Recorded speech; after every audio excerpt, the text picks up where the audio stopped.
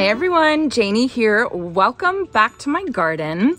So yesterday I was working at my friend Jessica's house. She has a gorgeous, newly renovated mid-century modern home here in Davis that includes an atrium with indoor gardens. And so we were working on renovating that.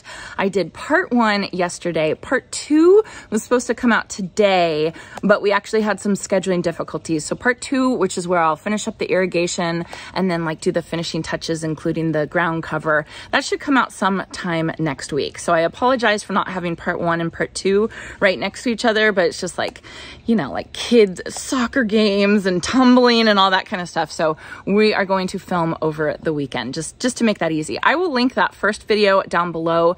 It is really, really cool, you guys. It is a very neat garden project. I've never worked on an indoor garden before. I'm so excited to see it like fill in. I mean, it's going to be absolutely beautiful. I did have a lot of you comment on that video asking why, or recommending to use coleus in there.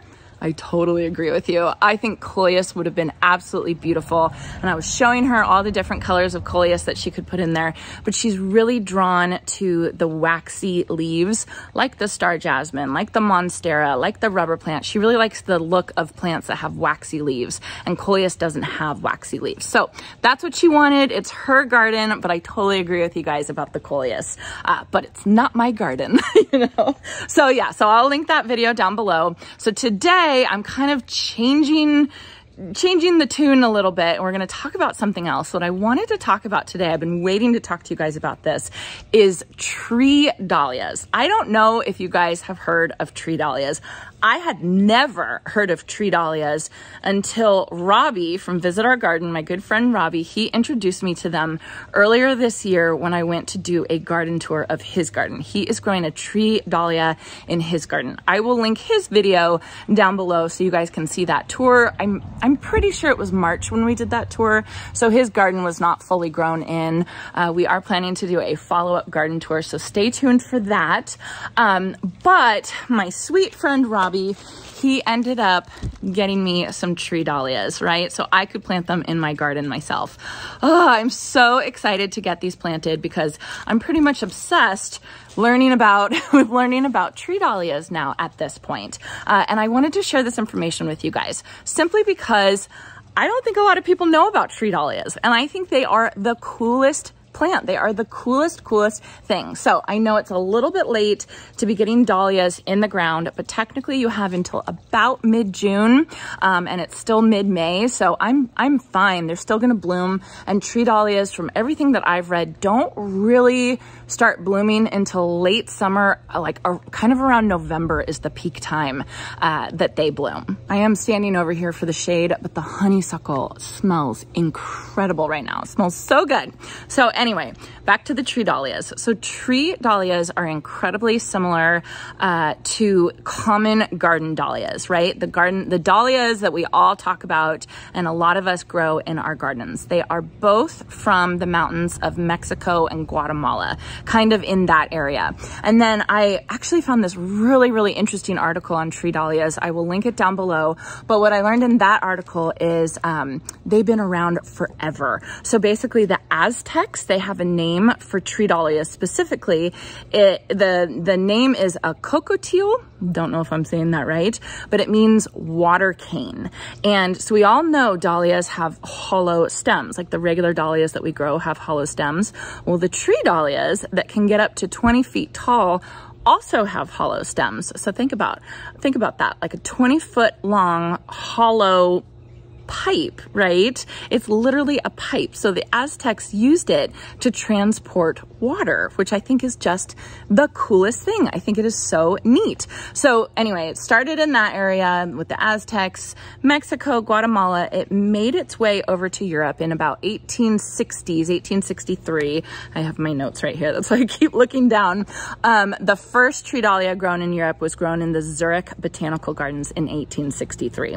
So then fast forward 100 years later, the Tree Dahlia eventually made its way across the ocean into the San Francisco Botanical Gardens. And they still grow them there today. And around the 1970s, there was a plantsman named Wayne Roderick, and he started breeding these Tree Dahlias, creating different varieties. Because originally, the main variety was the one that Robbie actually got me. It was called Dahlia Imperialis, and it's this gorgeous, like lavender, like flowy leaf, flowy petal. It doesn't totally look like the regular dahlias that we have in our garden. Apparently the regular common garden dahlias have been bred to within an inch of their life, right? For like double petals and pom-pom shapes and, you know, and all that kind of stuff, different colors. And they've all been bred in Europe. And the Tree Dahlia, just not being as popular, didn't get bred as much until in the 1970s in the San Francisco Botanical Gardens. And Wayne Broderick actually bred this Dahlia Imperialis, and he bred it into 10 different varieties. And all 10 of those varieties are still present in the San Francisco Botanical Gardens. So what does that mean? Field trip. I am going to be taking a field trip in, they said November is the best time to go to see the dahlias in bloom, the Tree Dahlias in bloom. So you better believe I will be there. We're about an hour and a half away from San Francisco, I would say. So it's easily a day trip for me. No big deal. So anyway, just reading about this, I've become obsessed, of course. So Roderick's different varieties, the Dahlia Imperialis, it's a pale lavender, but Roderick's different varieties, I couldn't really find pictures. I'll see if I can find pictures after filming this, but I could really only find pictures of the Imperialis.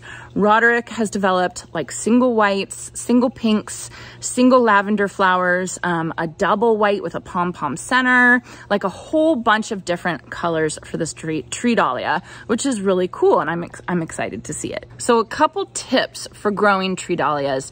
Very similar to the common garden dahlia. You want to plant them in soil that has a lot of organic compost in it. You want to plant them, you know, so that they're about 2 inches below the soil surface, eyes pointing forward, mainly full sun. They can handle, what I read, they can handle a little bit of shade, but they obviously won't bloom as well with less sun. So the difference between Tree Dahlias and regular dahlias is, of course, just the height. It's the height difference.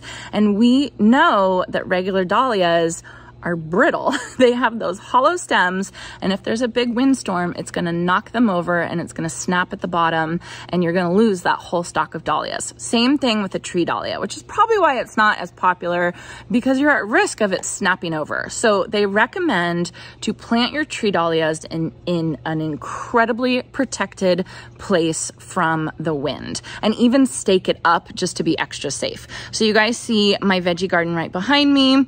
This post of the pergola right there, I'm going to plant the Tree Dahlia right next to that post so I can lash it to that post. It is probably the most protected spot that I have in my garden. It's definitely the most protected spot that I have in my garden from frost. So I am going to leave this Tree Dahlia in the ground. I think that that's a perfect place for it. Hopefully it'll come back even bigger and more blooms next year.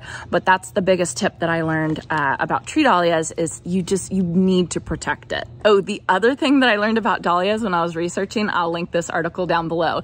Did you know you can eat dahlia tubers?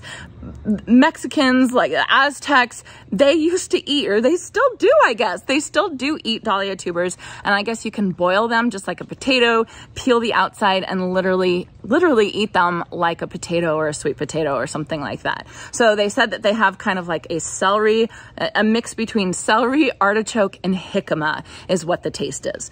I will not be eating my dahlia tubers, but it was just interesting to hear that you could eat them.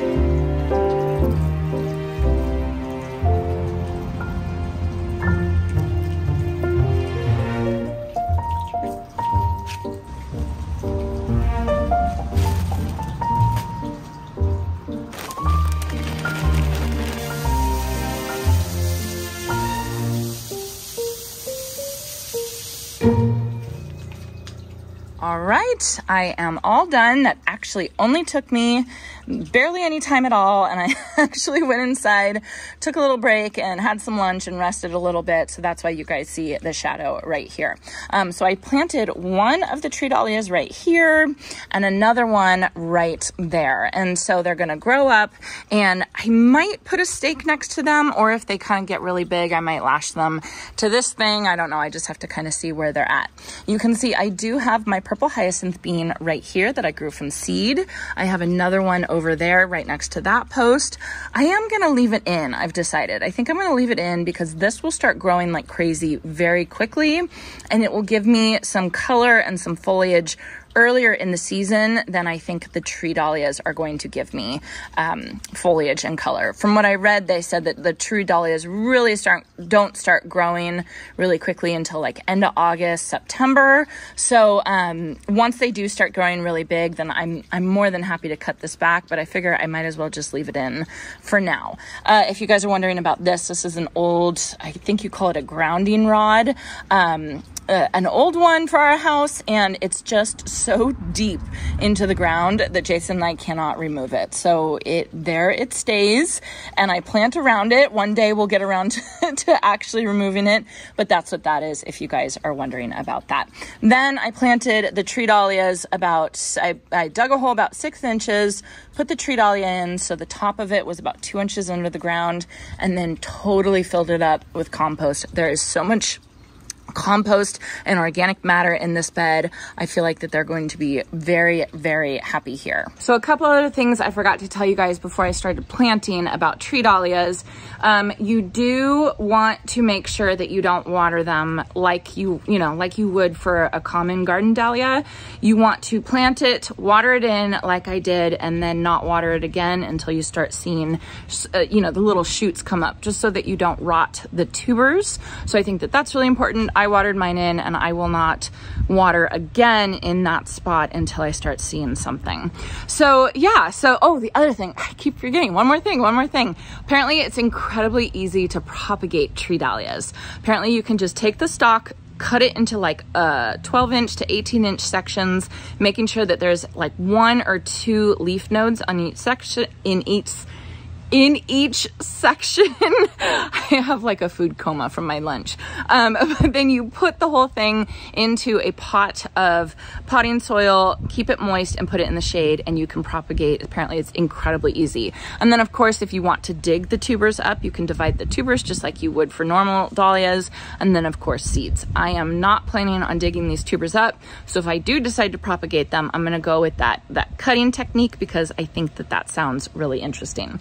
So yeah, so that's it for tree dahlias. It's kind of become my new obsession thanks to Robbie introducing me to this new plant. But I just love learning about new plants, and I love learning about like new things that I can put in my garden that I actually haven't seen.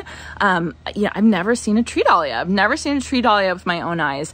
So I'm on a mission to see a tree dahlia. I will go to the San Francisco Botanical Gardens at some point this year. Hopefully, I'm sure I will make it there, and then hopefully these guys grow up and see how they do. You are supposed to plant tree dahlias 2 feet apart, so I feel like I planted them a little close, but we will see how it is. Oh, I just realized my canna. Look at that just opened today. Isn't that pretty? This is toucan coral canna. Oh, it's beautiful. Okay, distracting. I hope you guys enjoyed this, and I hope you all have a chance to get in your garden today.